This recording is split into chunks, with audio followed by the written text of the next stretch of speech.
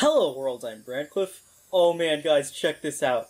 I'm uploading a video on a Babel post on the same day it's being posted. Wow. Yeah guys, sorry. I didn't do something on the last one, and that's just because I feel like if I'm too late on the draw to make a video about one of these, I feel like it's just not worth doing anymore. I mean, I don't know, maybe it is. You guys can tell me down in the comments below how you feel about it. But one of the biggest draws of news is that you catch it while it's news, so I feel like, that element isn't really there.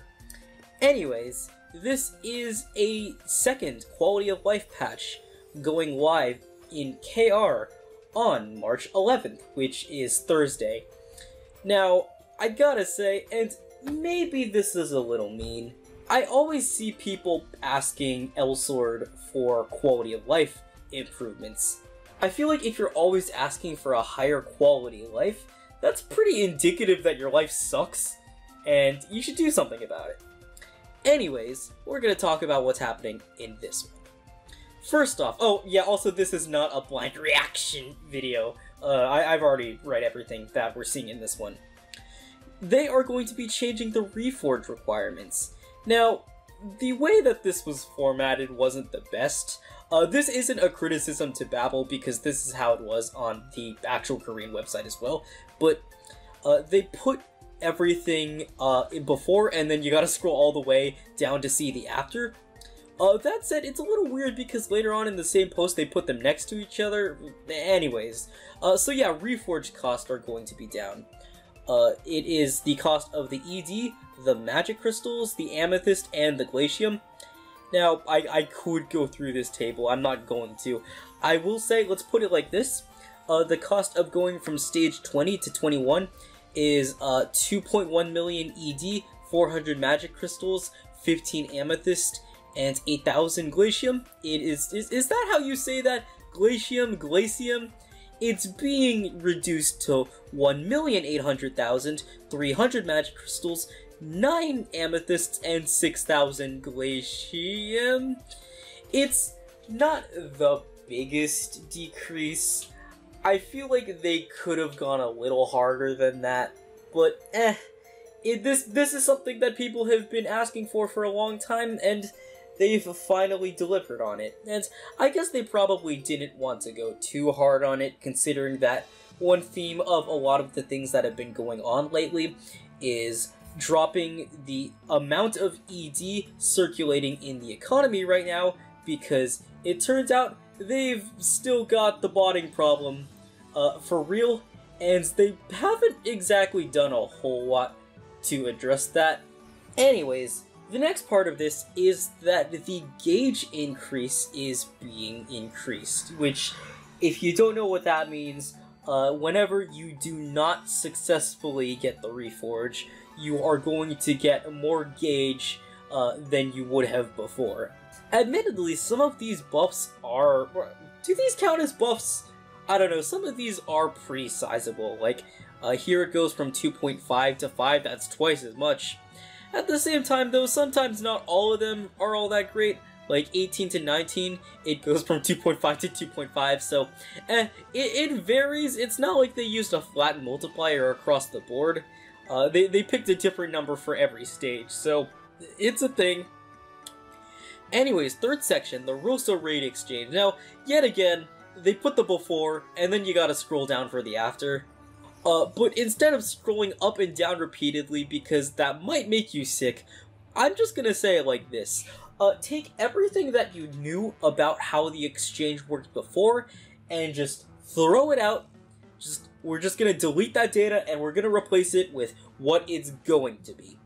So, for 2 crystals you can get 300 fossil potions. For 3 crystals you can select either 60 colored unique mystic stones or 10 giant unique mystic stones, unique giant mystic stones. For 5 crystals, you can either get 1 raid reset ticket or 1 accessory cube, which I find it kind of weird how it's split. You can either select one of the accessory cubes or you can select the raid reset ticket. I don't think these things really needed to be separated. Again, that is not a criticism to Babel because that's how it actually works in-game. but I don't know, I think it's a little unnecessary. For 20 crystals, you can get the weapon. And then for marks, for 2 marks, you can either get 10 bean sherbets, 10 fossil potions, or an adaptation elixir. For 40 marks, you can get more unique mystic stones or unique giant mystic stones, and for 350 marks, you can get the rate reset ticket. The title switch system. Yeah, so you can't use it in PvP or Erida, but the stellar moments. Anyways, yeah, you can press a button, and then it'll pull up 4 titles, and then you can press the title that you want. This is something that people have been asking for a while as well, so hey, it's here. Event skin sip changes. So for dungeons that have more than 4 party members, if at least 4 party members hit skip, then it skips instead of needing the entire party to do the thing. Third job quest, 5 out of 5 changes. Before, defeat 20 Spatio Rippers, change to clear L Tower defense 5 times, both story and normal counts. Alright, let's read some comments. There aren't many comments because I'm actually pretty quick on the draw for this one.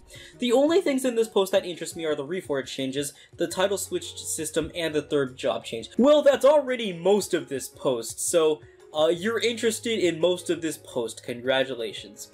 The reforged changes are nice till stage 15, but there's still an issue with the reforged durability. Would have been nice if they just removed that. It could have been done much earlier. The game is in terrible condition since Rigamore. It's not bad, but it's not enough. Reforged ED cost should just be removed. Cash shop item for durability as well, lol. We just want to feel rewarded for the time we spend on the game and not spend an absurd amount of money on all our procedures. Also, big share patch when. At this point, just make a new gears so that we don't have to farm every day with a stupid amount of money.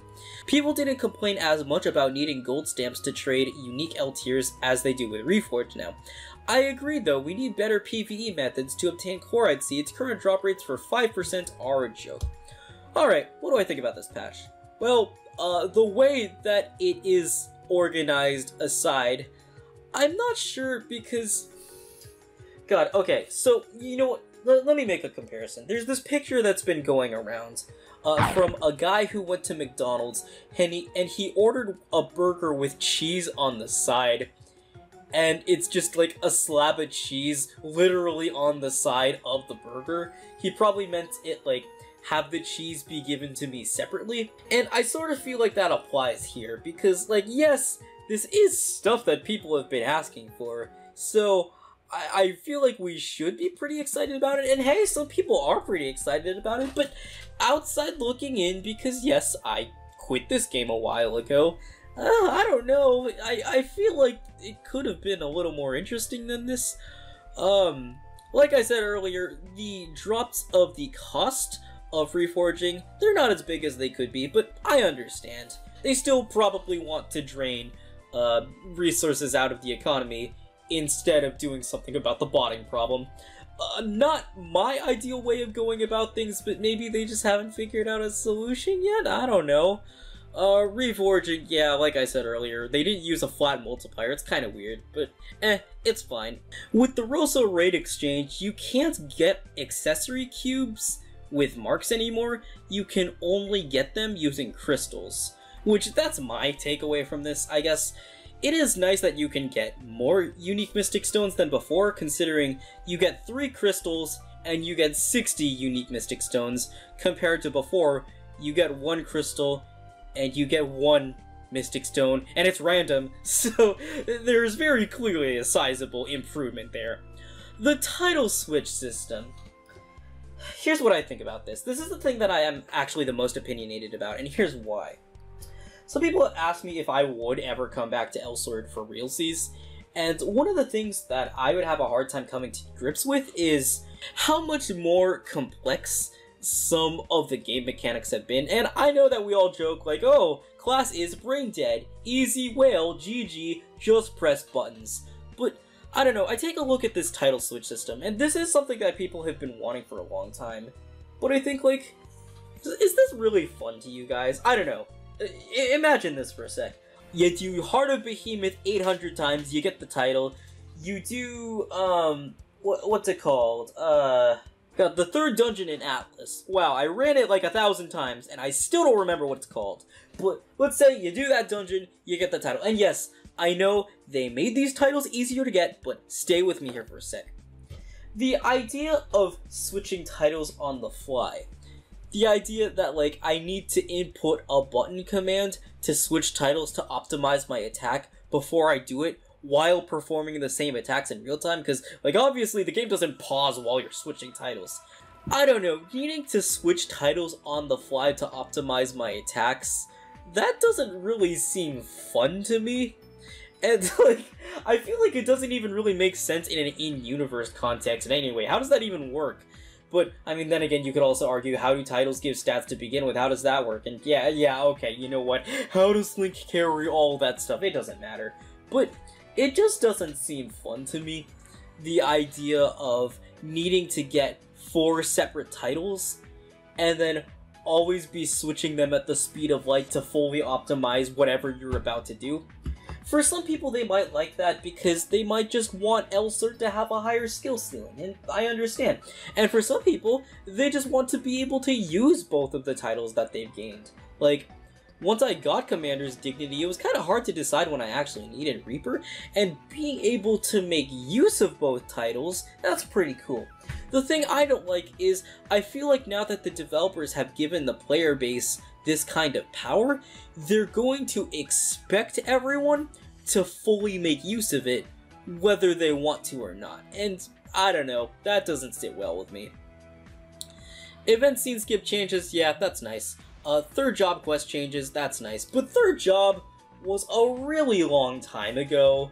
Like, it was like over 3 years ago, right? So I feel like them taking this long to make it easier is just really mean.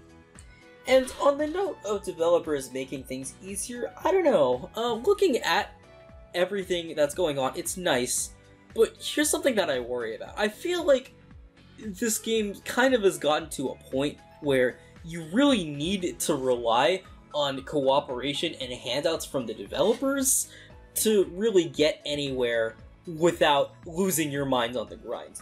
Because there are a lot of times where, like, you're just gonna want the devs to give you stuff because you're gonna feel kinda stuck without it. Like, take job classes, for example.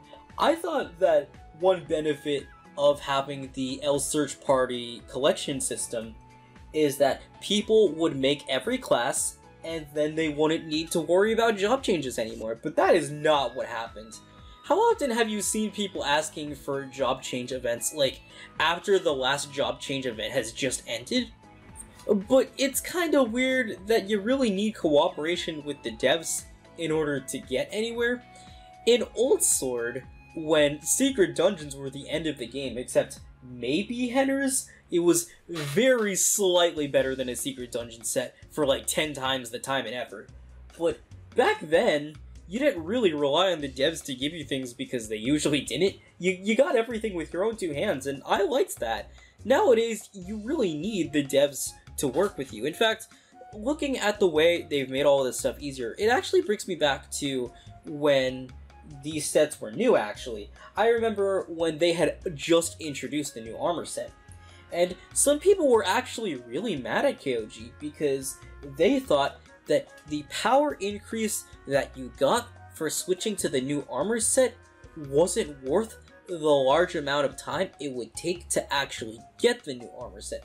People actually calculated the amount of time it would take to get the set, just the set alone, like the pieces, and it could take over a month, and people thought that is not worth how much time it takes. Of course, people are going to do it anyway because the entirety of this game is just about making yourself stronger all the time. You didn't really have a choice. But I think about how much worse it was back then and how they finally eased up a little bit on it now, and I just think, like, wow, you know, they really should have just done this to begin with. This is how it should have been from the start.